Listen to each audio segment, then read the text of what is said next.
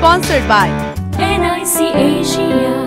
Bank पनि साथी पनि राम्रो पनि हाम्रो पनि।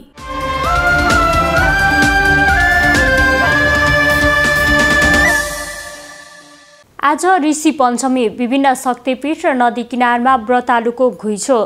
आज ऋषि पञ्चमी हिन्दू नेपाली नारीले अरू धन्दी सहित र सप्त ऋषिको पूजा आराधना गरी मनाउँदैछन्। महिलाले आज बिहानै उठेर नृत्य कर्म गरी नजिकको नदी, खोला, ताल, तलैया र पोखरीमा गई 365 वटा दत्ती ओन्ले दाँत माज्ने, गाईको गोबर, माटो एवं खरानी लगाई स्नान गर्दछन्। काठमाडौँको गुहेश्वरी, गौरीघाट लगायत विभिन्न शक्तिपीठ र नदी किनारमा सप्त ऋषिको पूजा गर्ने व्रतालुको घुइँचो लागेको छ। रजस्वलाका समयमा छाइछुई लगायत कुनै त्रुटि भएको भए आज ऋषि पञ्चमीको दिन अरू धन्दी सहित सप्त ऋषिको पूजा गर्नाले त्यसबाट मुक्ति पाइने धार्मिक विश्वास रहेको छ। रजस्वला हुनु महिलाको शारीरिक तन्दुरुस्तीको पाटो भएकाले यसलाई कुरीतिमा जोडेर व्यवहार गर्न हुने कतिपय अधिकारवादीहरूको मत छ। नारीलाई रजस्वलाको प्रथम दिन चण्डाल्नी, दोस्रो दिन ब्रह्माघातिनी, तेस्रो दिन धोबिनी र चौथो दिन स्नान गरी शुद्धि हुन्छन् भन्ने विश्वास गरिन्छ। पहिरोमा घरसँगै पुरिएका वडा सदस्य र उनका श्रीमानको मृत्यु। जाजरकोटमा पहिरो जाँदा घरसँगै पुरिएका श्रीमान श्रीमतीको मृत्यु भएको छ। आइतबार बिहान 2:50 बजे जाजरकोटको बारेकोट गाउँपालिका 6 तल्लो धुममा मानबहादुर चलाउनेको घर पहिरोले पुरिएको थियो।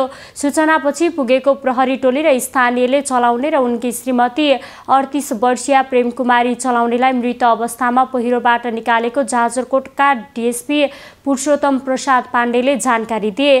प्रेमकुमारी वडा सदस्य समेत हुन्। शनिबार बेलुकादेखिको वर्षाका कारण आएको पहिरोले 4 जना सुतिरहेको घर पुरेको थियो। पहिरोले घर पुर्न थालेपछि मानबहादुरको दाइकी छोरी 16 वर्षीय विमला चलाउने भने सकुशल घरबाट निस्कन सफल भएकी थिइन्। मानबहादुर र प्रेमकुमारीकी 11 वर्षीय छोरी सम्झना चलाउनेलाई घाइते अवस्थामा उद्धार गरिएको प्रहरीले जनाएको छ। उनलाई उपचारका लागि नेपाली सेनाको हेलिकप्टरबाट सुर्खेत लगिएको छ। मृतकको शव पोस्टमार्टमका लागि प्रक्रिया अगाडि बढाइएको डीएसपी पाण्डेले जानकारी दिए। 2 महिनाको गर्भिणी गाई चोरेर काटेर खाएको आरोपमा 4 जना पक्राउ। झापामा गोठमा बाँधेर राखिएको 2 महिनाको गर्भिणी गाई चोरी गरेपछि काटेर खाइएको आरोपमा प्रहरीले 4 जनालाई पक्राउ गरेको छ। गत भदौ 18 गते रातको समयमा झापा दमक नगरपालिका वडा नम्बर 2 बस्ने लक्ष्मण विष्टको वडा नम्बर 1 स्थित पानी ट्याङ्की गोठमा बाँधिएको गाई चोरी भएको थियो। उक्त गाई गोठदेखि करिब 100 मिटर पूर्वतर्फ रहेको खाली प्लटिङ जग्गामा लगी काटेर मासु लगेको उजुरीका आधारमा अनुसन्धानका क्रममा संलग्नता खुलेपछि 4 जना पक्राउ गरेको प्रहरी नायब परीक्षक कृष्ण कुमार चन्दले जानकारी दिए। पक्राउ पर्नेमा दमकस्थित बेलडागी शिविरमा आएका भुटानी शरणार्थीहरू प्रेमबहादुर विष्ट, खगेन्द्र दुलाल, विधान थापाका साथै दमक नगरपालिका वडा नम्बर 4 बस्ने गीता श्रेष्ठ रहेका छन्।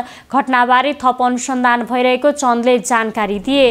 मेयर बालिन शाहले भने नदी किनाराका बस्ती हटाउन खोज्दा जनता उचाल्ने काम भयो।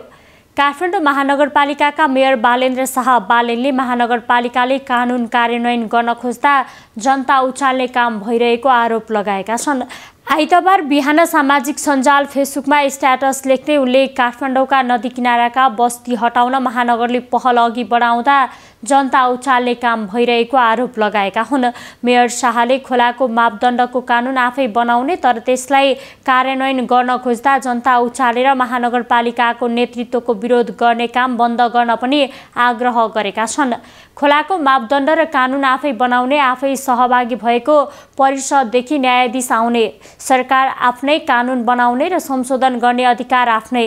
उनले सामाजिक सञ्जालमा लेखेका छन्, अनि भएको कानुन र फैसलालाई कार्यान्वयन गर्दा दोष जति काठमाडौँ महानगरलाई। गलत जानकारी दिएर जनतालाई उचाल्ने काम बन्द गरौँ। उनले काठमाडौँ महानगरलाई गाली गरेर न्याय नपाइने पनि तर्क गरेका छन्। तपाईहरू न्याय खोज्नुहुन्छ भने काठमाडौँ महानगरलाई गाली गरेर न्याय पाउनुहुन्न। तपाईकै नेतालाई प्रश्न गर्नुहोला, यस्तो कानुन किन बनाइस् भनेर, निकास दे भनेर आफ्नै नेतालाई भन्नुहोला, बालेनले लेखेका छन्। उनले नयाँ मापदण्ड अन्तर्गत पर्ने नदी किनाराका कुनै घर नभत्कने बताएका छन्।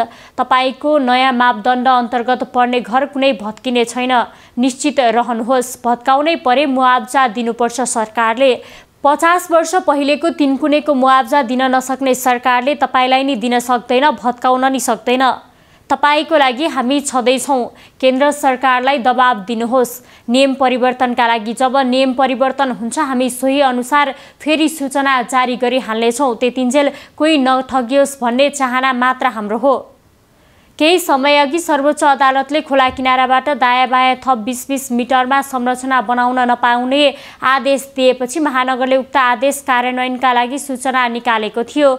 मेयर बालेन्द्रको निर्देशनमा महानगरले सूचना निकालेको भन्दै उपमेयर सुनिता डङ्गोल, केही वडा अध्यक्ष, महानगरका पूर्व मेयर तथा एमाले नेता विद्यासुन्दर साक्य, काङ्ग्रेस काठमाडौँ महानगर समिति नेकपा एमाले लगायतले मेयर शाहको आलोचना गर्दै आएका छन्। केही दिनअघि काठमाडौँ महानगरपालिकाको पूर्व मेयर साक्य सहित केही एमाले नेताले विभिन्न राजनीतिक दलका शीर्ष नेतालाई भेटेर काठमाडौँको नदी किनाराका जग्गाका सम्बन्धमा देखिएको समस्या समाधान गर्न आग्रह गरेका थिए। हैदराबादी मडका बिरयानीले कुहिएको मासुबाट बिरयानी बनाउने गरेको पुष्टि। हैदराबादी मडका बिरयानी नामले परिचित बुटवलको पुरानो बस पार्क स्थित हैदराबादी मडका दम बिरयानी एन्ड मडका लस्सीले कुहिएको मासुबाट बिरयानी बनाउने गरेको खुलेको छ। हैदराबादी मडका बिरयानी एन्ड मडका लस्सी नामबाट चर्चित भएको बुटवल स्थित पुरानो बस पार्कको उक्त होटेलमा कुहिएको मासुबाट बिरयानी बनाउने गरेको प्रमाण अनुगमनका क्रममा भेटिएको हो। शुक्रबार गरिएको अनुगमनका क्रममा 4 वर्ष अघि सञ्चालित उक्त होटलमा खान अयोग्य मानिने कुहिएको मासुबाट बिरयानी बनाउने गरेको पाइएको हो। बुटोल आसपासका उक्त हैदराबादी मडका बिरयानी एन्ड मडका लस्सी होटेलले ग्राहकलाई आकर्षित गर्न सफल भएको थियो।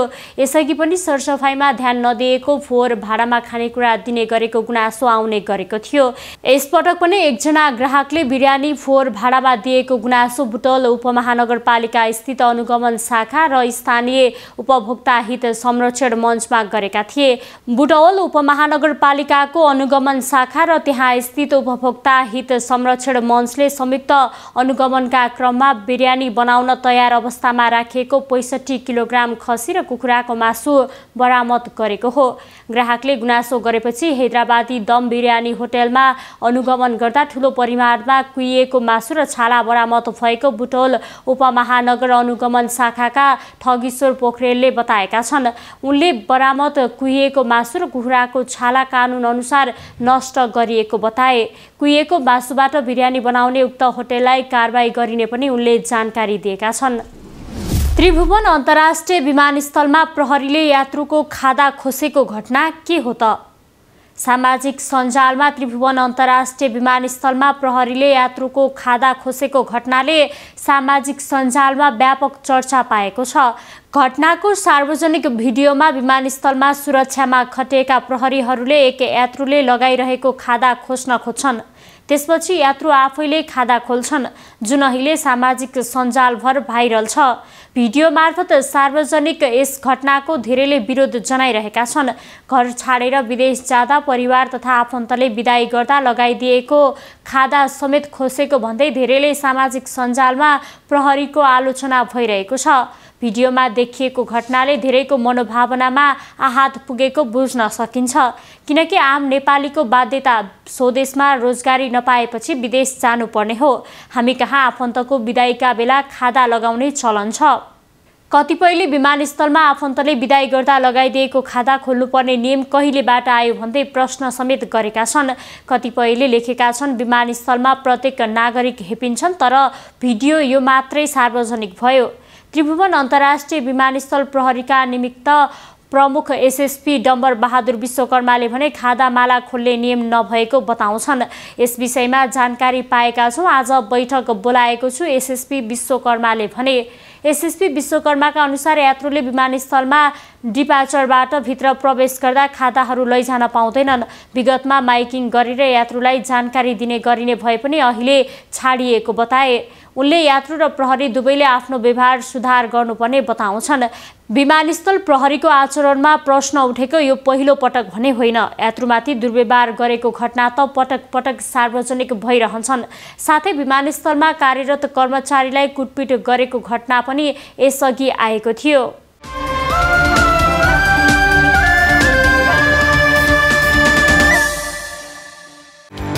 Sponsored by NIC Asia. Bank पनि साथी पनि राम्रो पनि हाम्रो पनि।